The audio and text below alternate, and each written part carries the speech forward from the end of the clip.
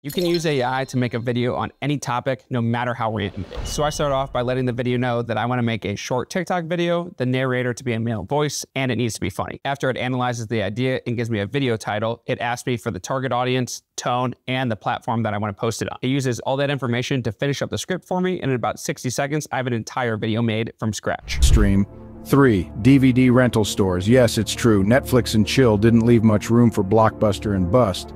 4. Typewriter ribbon factories. I can make any edits to the script that I want and swap out the narrator, and I even have the ability to make an AI voice clone of myself by uploading 30 seconds of me talking. Workday flows seamlessly. You're efficient and you're not bogged down by mundane tasks. I have to give the AI permission to use my voice, so it's totally safe if you want to use it for the future. From there, all I have to do is export the video, upload it to my socials, and it's ready to post. If you want to create your first video for free, comment the word Invideo. And if you want to create more videos after that without the watermark, you can upgrade to a pro plan for as little as $20. That's the one I use.